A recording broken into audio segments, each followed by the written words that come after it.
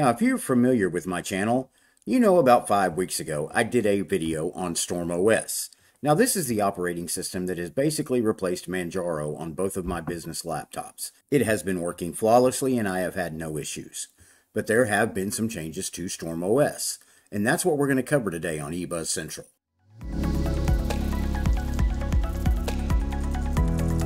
Today's video is brought to you by OnlyOffice. If you want to go to their website, it's onlyoffice.com. Are you presently running something like a Google Docs or using Microsoft Online? Do you know that all of your emails, photos, and everything they have access to, they can read, they can use for whatever they want? Don't believe me? Go look it up. You don't have that problem with OnlyOffice. It's a secure office and productivity suite. Now, if you scroll down on their website, you've got OnlyOffice Docs, which is collaborative online document editors. You got spreadsheets, documents, presentations, and forms. It's got the highest compatibility with Microsoft Office, easy integration with ready-to-use connectors, and WOPI support and well-documented API. And then you also have OnlyOffice Workspace. Do you have a business? You can run your entire business through OnlyOffice. It's got document, email, CRM, projects, calendar. It's got enhanced security features including private rooms, LDAP and Active Directory authentication, compliance, and international security standards. And speaking of security, let's go over here and let's take a look at the security real quick. It lets you know we provide a comprehensive range of security tools and services keeping your data safe on all fronts. Host solutions on premises, encrypt documents and data, customize access settings, and connect authentication services, and manage access rights to protect yourself from unauthorized access, data leaks, and insider actions. Now let's go back real quick, and one of my favorite things I like about it, it's available for Windows, Mac OS, and for Linux. If you use Linux, you can get OnlyOffice. It is a great tool. You can also get it on the Google Play Store for your Android phone or at the Apple iTunes Store for your iPhone. So zip on over and check it out, onlyoffice.com. I promise you, you will not be disappointed. Now, let's get to the video. Now, we are at StormOS's website, and if you scroll down, it's pretty simple. It's got About Us, About StormOS, and see what's being said about us. They got some reviews on there. And it's a pretty solid Linux distribution. But like I said, Fitzpatrick and Seeker have been making a lot of changes, and I want to go over those real quick. So first thing I want to do is I want to go over and click on Download. And when you come over here, what you're going to want to do is go ahead and click on the very first one, XFCE. Now before, you used to have an XFCE variant and a KDE variant. They have dropped KDE completely, and it is strictly XFCE now. You can download direct StormOS ISO, or you can also torrent download it now. But the first thing you want to do is you want to go down here and look at the READMEs. There's a lot of READMEs you need to pay attention to because there's a lot of good information in here. So what I'm going to do is I'm going to slip on down here, and we're going to go ahead and look at this one that was updated right here. It says they've added 2 more features to the StormOS utility program, which we're going to go over here in a second. It's a great utility, and what's beautiful about it is you will be able to also use a script to inject it into an XFC Arch install that you already have. It's a great utility, it's a great tool, and it's got some things that are just basically going to make using your distribution a whole lot easier. They've got some retheming they've done. And then up here on May 2nd, they updated. They've made several small changes in the StormOS utility program. They removed the lower button to launch a terminal and replaced it with PayMac. And the Software Center, titled Add and Remove, this will help the new user locate and find software that they are interested in finding. Now, if you're somebody on Arch and you're going to come into the comments and say, if you don't use Pac-Man and use the terminal, you're not really using Arch, we don't really need to hear that here, because what we're doing and what I believe Ben and Seeker are doing is trying to make an operating system that is welcoming to people and easier for people that don't have the time to go through everything they need to in the terminal to use Arch. I think this is a great distribution. It makes things a lot easier. Like me, I've got 2 different jobs and I'm running a YouTube channel. Yes, I can compile Arch from terminal, but I just simply don't have the time. Now let's go up here. On May 4th, they also did another update. It says we are making a quick announcement. Step 10 is designed to help improve battery life and power management. This has CPU frequency and TLP, and its system CTL commands to enable and start it also. But they discovered on Dell Inspiron that the TLP might disable the webcam and activate it and cut it off for about 30 seconds. That's something that you need to look at if you're using this on a Dell. And then down here, they do cover, back on April 28th, they said StormOS has decided to release the StormOS utility program to be used in most vanilla-based XFC Arch distros. And it's a StormOS injector. And then if you come down a little further, it says right here, they have uploaded the Storm repo installer. Simply extract it to any folder, and then open a terminal and type the following command. It lets you know how to do it very easily. And once you do that, it says the process begins after a few seconds. If everything's done, you'll see the StormOS utility program pop right up, and if it doesn't, you can go look for it in the start menu. And that, my friends, is right up here. The repo installer is right there if you want to use that utility on your Arch XFC install. So what we're going to do right now is we're going to zip on over to the StormOS desktop. And if you download StormOS, throw it on a USB or open it into a virtual machine, this is the screen you're met with. It brings up the Calamares installer right off the bat. Now what I'm going to do is we're going to take a look at it, so I'm going to go ahead and close this right here.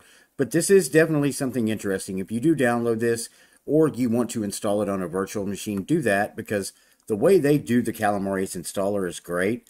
Plus you have the option of putting on StormOS packages. It is really great the way they have set it up, so check that out. I'm going to go ahead and close out of this.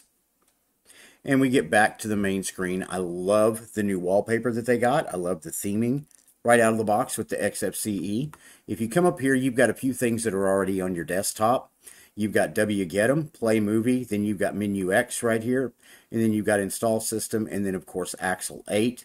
What I'm going to get to is I want to open the utility so you can see this great utility that they now have. Come down here, we'll click on that, and I believe it would be under accessories and StormOS system tool. Now when you bring this up, it's got a lot of options right here. It lets you know right off the bat, greetings live user, use this utility tool to maintain and upgrade your StormOS system. Now once you get this installed, and of course put your name and everything in there, it'll have greetings, whatever your name is. But right here, step 1, you can refresh your mirrors. Anybody that knows if you're using Arch Linux, first thing you want to do after install is definitely refresh your mirrors before you do any updates or anything like that. Then you can come down here, you've got system updates. Let's go ahead and click on that. And it'll bring it up right here in the terminal. It'll check core, extra, community. It checks it all out. I really love that. And it'll start with full system upgrade. But what I'm going to do is I'm going to close that and cancel because we are in a live environment. Then you have your AUR updates. You can do that. It'll bring it up in here in the AUR and do the exact same thing. Core, extra, community. It'll check all that out for you. Then it will initiate those updates.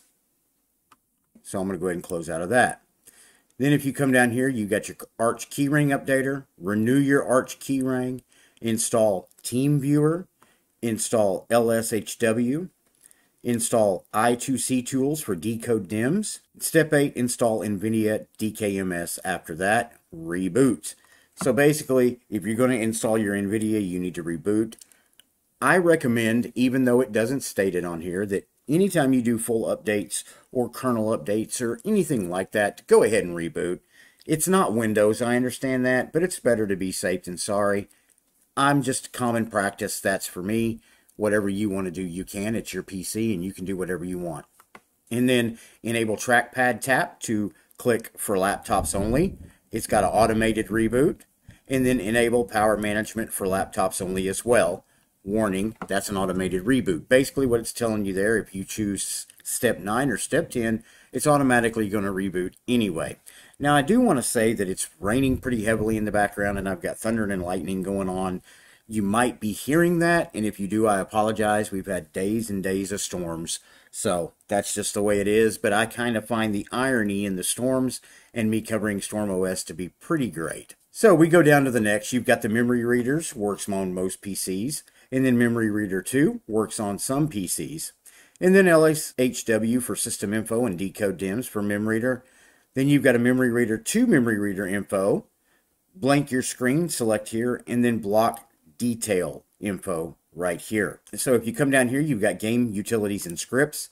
You can come down here and you can install Steam natively. You can install Heroic Launcher, Lutris Launcher, Proton GE Updater, Mango HUD, Bottles, Warpinator, GNOME Calculator. You've got FlameShot right here. And I'm telling you, if you want a screenshot program that is fully featured, FlameShot is definitely the way to go. You can install Transmission right here. You can install Thunderbird, install Zed, launch, replace all fire directory menu, launch XFCE4 display settings. And then this is a reserved area for probably some great tools they're going to continue to add in the upcoming releases. Come down here, you've got your Cups printer, then you've got your Cups printer web interface, and then you have optional Epson drivers and then drivers or HP drivers pre-installed. And then About Us, donations, and merchandise. You've got Install Discord. Visit us and join us at StormOS and StormFishOS Discord channel. So if you want to get on Discord, they do have a great Discord. Quite honestly, I'm trying to get mine set up and I want to join theirs, and I've just got so many things going on right now, I've got to get that done. Distro Watch. And I do want to say this, they do have a merchandise store right here. I'm going to go ahead and click on this because I do want to be fully transparent, because what we're trying to do right now is get a lot of things set up to where I have a separate website for products and different items that I'm going to be doing. But as of right now, StormOS is linked to my eBuzz Central store because we do have StormOS apparel available. But what we are trying to do is we're trying to separate that to where StormOS will have their own store and merchandise center, and I will kind of just help with some of the design and things like that. So if you get a chance to support them, and if you want to make a donation to them, you can, or if you want to buy one of their t-shirts or hoodies or something like that, a donation will make it back to them as well. So I'm just going to keep you up to date on that, and I want to keep this fully transparent. So I'm going to go ahead and close out of that. And then they do have a GoFundMe page right here. You can go see them over on Patreon. You can visit the StormOS site. And then you can go to the SourceForge site. You can visit the Stormfish OS site. Or you got the README and then StormOS Arch commands. Now, everybody, this is a great utility. I love these welcome screen utilities in every Linux distro that I've looked at, for the simple fact that it takes a lot of the guesswork out of a lot of things, and it makes it easier to use. And I'm for that, quite honestly. Anything that makes Linux easier to use for the end user, I am completely for it. Anything that makes it easier to use Arch Linux, I'm completely for it. We're going to have people out there that use Arch and say, this is a waste of time because Arch is Arch. If you want to use Arch, just use vanilla Arch and blah, blah, blah, and this and that. I disagree. If you're an Arch user and you can do everything you need to do from terminal, you're great. If you're somebody that uses Arch and you use it in a distribution, that's great too. You know why? Because you're using Linux. Linux is better than Windows. It's better than Mac. I'm tired of preaching that, but I'm going to do it every single day that I get the opportunity to make a video. Now I want to go ahead and close out of this utility program because that's really what I wanted to center on in this video, is how powerful and how great this utility is, and the ability for you to be able to put it on other Arch XFCE distributions with just a script injector. Look at it, read it, and they do recommend on the site that if you're going to do that, try it in a virtual machine first, see how everything goes. That's just a protective measure. So I'm going to go ahead and close out of this. As you can see, it still has a great, beautiful XFCE desktop. And then if you come down here, you've got your accessories, development, graphics, multimedia, Office. You've got pretty much all the tools you need right off the bat. If you need a Office suite, you can, of course, go download one. I recommend only Office. That's the one I use. But if you want to go a different route, you can do that. That's your prerogative. It's your PC. You own it. Everything is yours. So go ahead and take a look at that. Now, what I do want to do is I want to run over and look at the emulator real quick. There's the terminal emulator. Let's go ahead and pull that up. And I want to go ahead and see if they have HTOP. I do love the NeoFetch. That looks really cool.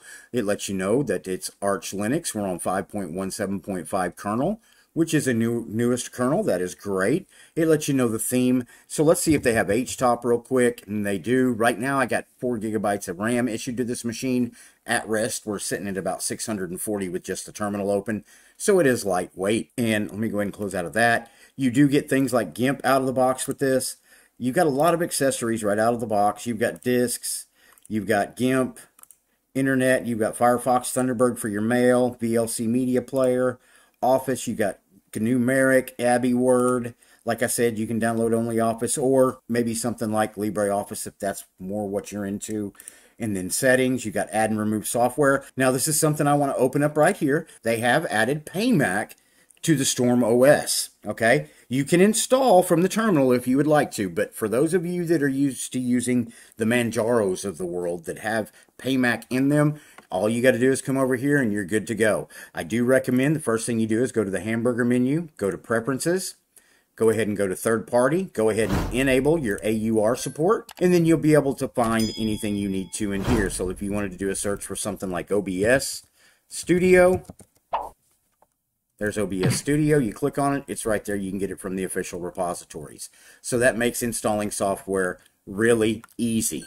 So I'm going to go ahead and close out of this. So as you can see, they've made this operating system really easy to use. They give you a lot of options, a lot of different things you can do to customize it and make it your own, a lot of different things you can do to mold it into the operating system that you want. It's the XFCE environment. It makes things really simple. Okay, you can change wallpapers. You can pretty much, they got some beautiful wallpapers, guys. They really do. Like I said, I recommend you zip on over, download it, throw it on a USB, put it in a VirtualBox, give it a test drive. It's definitely something I think you're going to like. And I'm going to tell you, I've had it on 2 business machines now for going on 5 weeks and haven't missed a beat. My businesses are running smoothly, and I can't say that for when I had Manjaro on there. Manjaro started breaking like every week, and I just can't deal with that. When you've got a business to run and you need to make money and you need your computers to work for you, StormOS has been doing it, and it's been doing it well. Don't forget, zip on over to the eBuzz Central Store. Take a look around. If you see something you like, go ahead and pick it up. If there's something you would like to see on the store that's not there, please let us know in the comments below, and we'll do our best to get it up there for you. Do me a favor before you leave today. Please like, subscribe, or follow my channel. Doesn't cost anything, and if you end up not liking me, you can always unsubscribe.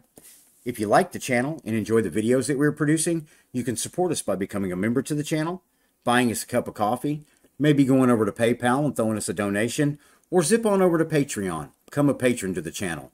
Those links will be in the description below. Thank you for watching my video, and I will see you in the next video.